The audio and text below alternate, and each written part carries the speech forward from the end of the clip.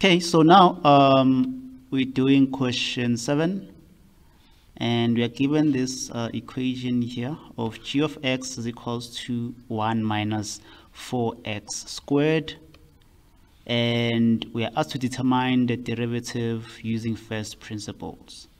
So the first thing you need to do here before you even determine the derivative using first principles, you need to determine the derivative so that you know which answer you're looking for. So the derivative of 1 is 0 minus, we drop the 2, 4 multiplied by x to the power 2 minus 1, then you have minus 8x. So you know that the derivative you're looking for in first principle is minus 8x. So let's find the derivative of this problem here using first principles.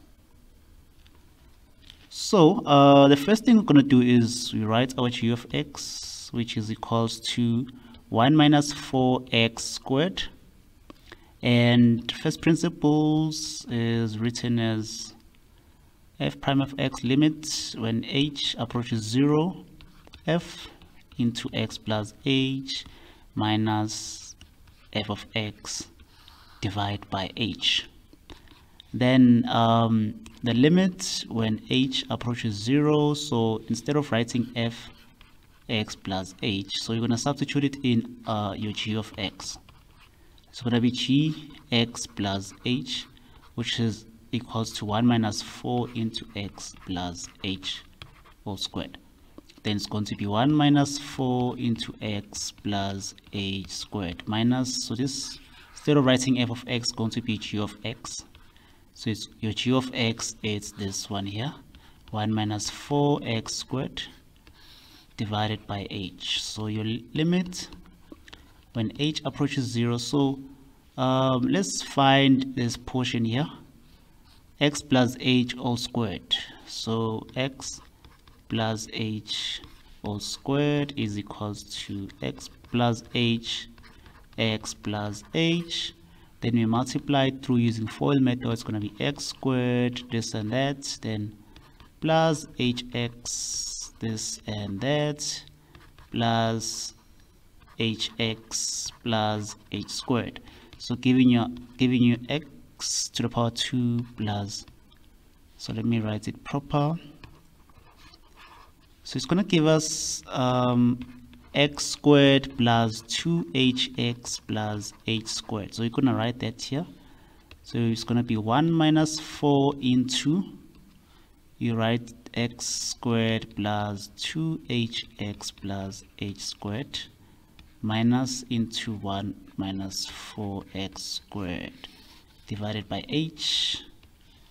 Then your limit as h approaches 0, so the 4 will multiply everything that is inside here. So it's going to be 1 minus 4x squared minus 8hx, which this multiplied by that, and then so this is x, and then minus 4h squared. Then this minus will multiply the 1, it's going to be minus 1, minus multiply the minus 4x squared, it's plus 4x squared divided by h. So the limit when h approaches 0, so the 1 will go away with this one, the 4x squared go away with that one, so we'll remain with minus 8hx minus 4h squared divided by h, which is equals to the limit when h approaches 0.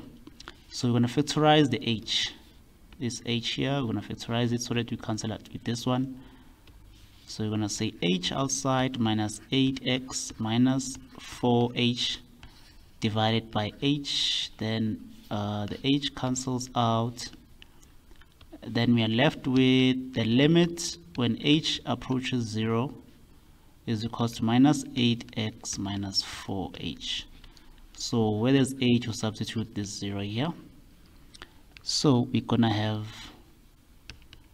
minus 8x minus 4 into 0, giving us minus 8x. So this would be our answer for f prime of x using first principles.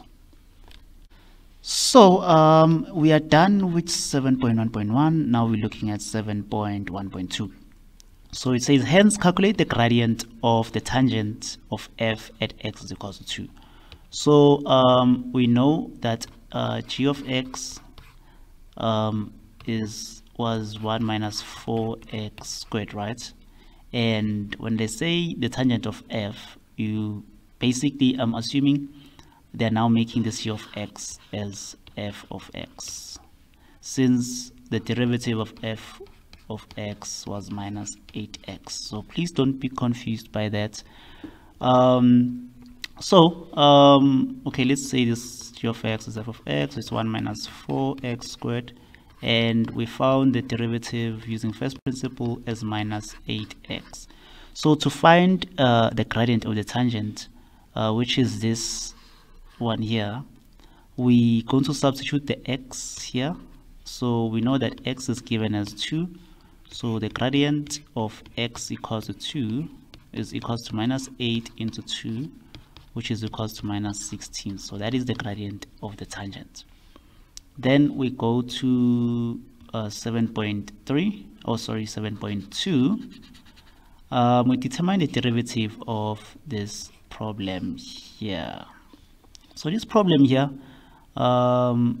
we have f of x is equals to the cube root of x squared plus 1 over 4x to the power 4. So the first step you need to do here, you need to write it properly in a way that you'll be able to factorize.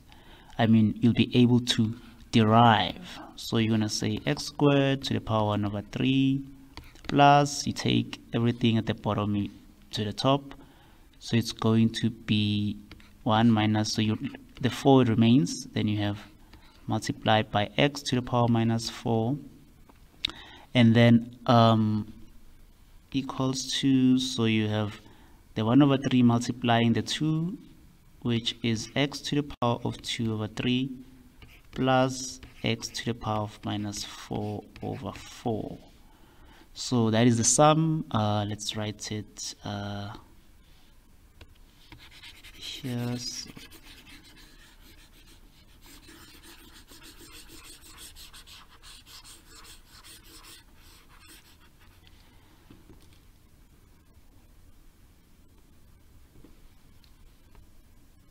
So we are having x squared over 2 plus x to the power minus 4 over 4. So this is our f of x, right? So to derive this, we will, okay, this is 3. We're going to drop the power here to the bottom and subtract with 1. Same thing here, we drop the power here and subtract with 1. So we're going to say 2 over 3 multiplied by x to the power of 2 over 3 minus 1 plus minus 4 multiplied by 1 over 4x to the power minus 4 minus 1. Then we'll have 2 over 3 x to the power of minus 1 over 3 minus 4 times 1 over 4 x to the power minus 5.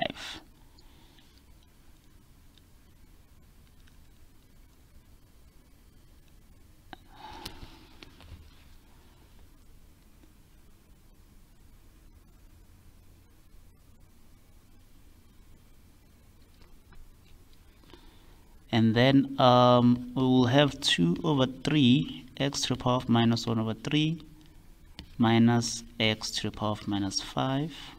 Then we write it properly as 2 over 3 x to the power of 1 over 3 minus 1 over x to the power of 5. So you can leave it like this if you want. 7.3, we are given h of x being equals to ax squared, and we are told that x is greater than 0. So we are asked to determine the value of a if we are given h to the power of minus 1 into 8 is equals to h derivative of 4. So what you need to note is that this is the inverse of h, this is the derivative of h. So we need to do that. We need to find the inverse and find the derivative and substitute these values that we are given here. So that's what you're going to do here aside.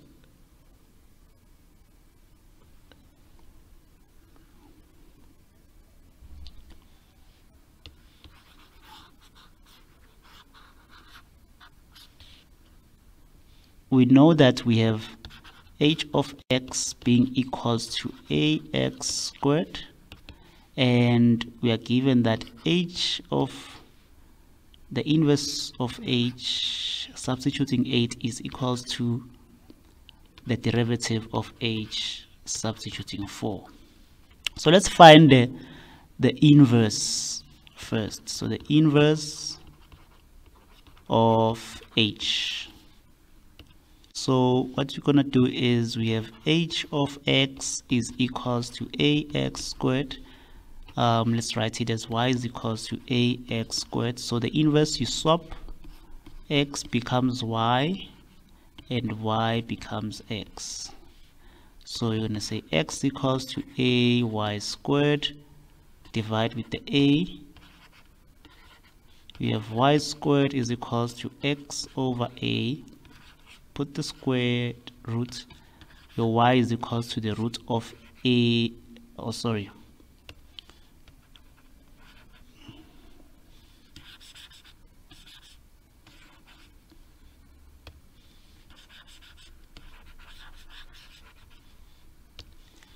and your y is equals to the root of x over a. So remember that h of the inverse, we're substituting 8 where there's x. So meaning therefore your y is equals to the root of 8 over a. So let's say this is equation 1, because remember we want to find the value of a.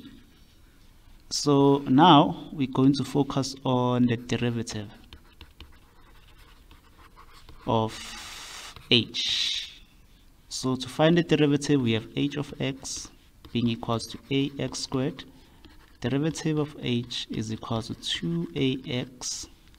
And what's inside the derivative? We are given 4, so it's going to be 4, so it's going to be 2a into 4. And then the derivative 4 is equals to 8a. So this is equation number 2. And we are told that h of 8 is equals to the derivative of 4. So you're just going to write the equation as they are. So this one here, you're going to write it as the root of 8 over a being equals to what we got here as 8a. Remember, we're trying to find a, so we're going to square both sides to remove the square roots, and then we'll remain with 8 over a is equals to 8 squared. So this squared will multiply any power that it finds here. So it's going to be 8 squared a squared. Having 8 over a is equals to 64 a squared. And then to complete this on a new page, we have 8 over a equals to 64 a squared. Then you cross multiply, you're going to have 8 is equals to 64 a cubed. Then you divide by 64 both sides. You have a cubed is equals to 8 over 64. Then you multiply by 1 over 3, multiply by 1 over 3. So your a value you're going to find to be 1 over 2. So this is the answer of a.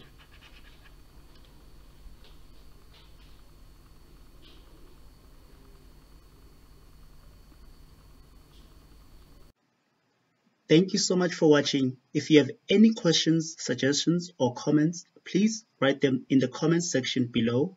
Don't forget to subscribe to the channel for more videos.